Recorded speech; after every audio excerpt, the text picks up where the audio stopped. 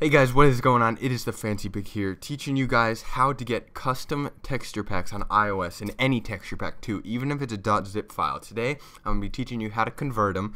Some of them will have a couple of glitches I found out, but most of them work. So I hope you guys enjoy. If this helps, leave a like, subscribe if you're new. See you guys in the video.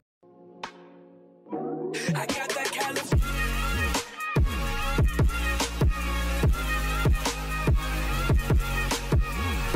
So the three apps you're going to need for this tutorial is Safari, an app called Documents, and of course Minecraft. Now you can find Documents on the App Store. Just look up the word Documents and it'll pop up. Once you've got all three apps, go ahead and head to Safari and go on any texture pack website. I recommend MCPACK Hub. Some of them are buggy, but there's a lot of cool ones on there, so I think it's worth it. I also want to note before we get any further, if you get a pop-up that looks like this whenever you download it and open it in Minecraft, that means that you got a texture pack it just doesn't work with. It doesn't work with all of them, but it works with most of them.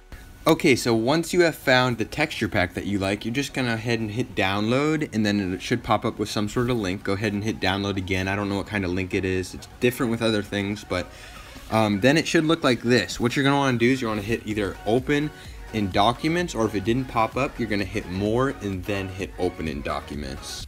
Once you've done that, it should redirect you into the Documents app. It's going to pop up with this thing right here. Just go ahead and hit OK, and then you should see the file on your screen now. Your next step is to go ahead and tap on the name tag. Once you've done that, go ahead and scroll over and delete the zip, not the dot. Keep that there. Just delete the zip and replace it with the letters MCPACK, MCPACK.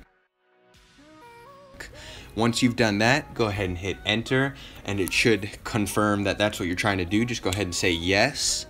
And next, once you've done that step, you're going to go ahead and hit edit, as you can see in slow motion. Then you're going to tap on the file that you just did, hit more in the bottom right corner, open in, and then we're going to hit copy to Minecraft PE. Sometimes it'll say something different. Just tap on the Minecraft icon.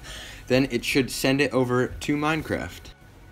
And then if you're lucky and everything's been done correctly, it should say started importing, and then it's just gonna go ahead and download the file, just like it says right here, started importing Legendcraft. And then if it worked, it'll say successfully imported with warnings. Sometimes it won't even say there's warnings, but normally there's gonna be warnings. Don't worry about that, you're fine. You can read through them if you want. It really doesn't say that much. But after you've done that, you're just gonna go ahead, go to global resources, add the pack, and then restart your game. And there you go. You got your own texture pack ported to work with iOS. So I hope this helped, guys. Make sure to leave a like if this helped, and subscribe if you're new. I'll see you guys in the next video, and leave a comment if you're having trouble with anything. I'll try to help you out. So see you guys in the next video.